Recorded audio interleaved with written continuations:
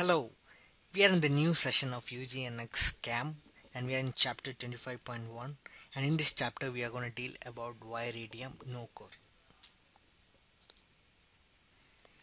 This is the component which I have chosen for explaining a wire cut no core.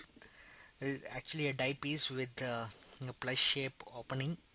It's 15 mm thick, a diameter of 40 with a step here and 5 mm shoulder.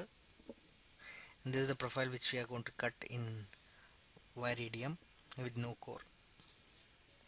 So when you enter the machining environment, you need to select CAM General, wire radium, and then click OK. Once you enter the machining environment, go to Operation Navigator Geometry, expand MCS WEDM, and right click on workpiece and edit it. Then you get this dialog box of workpiece where you need to click the icon and this icon and select the part, and after that click the specify blank and choose the right option of building the blank. Once you are done that, click on this create operations, select type Viridium and choose operation subtype as no core and click OK. And this no core dialog box will open, wherein first you need to select the profile of the Viridium geometry. For that, click this icon and select the profile. Next, you need to specify the wire diameter. Click on this icon and you need to define the diameter of the wire. Next, you need to choose a follow periphery and finish pass as 1.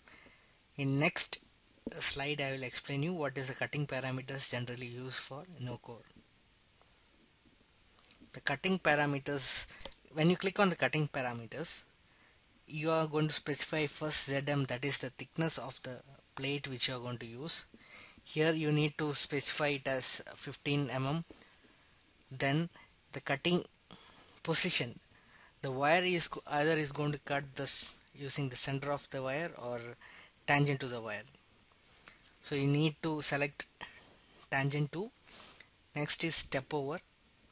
You are going to specify the step over space, that is 60% of the wire diameter, and finally click OK.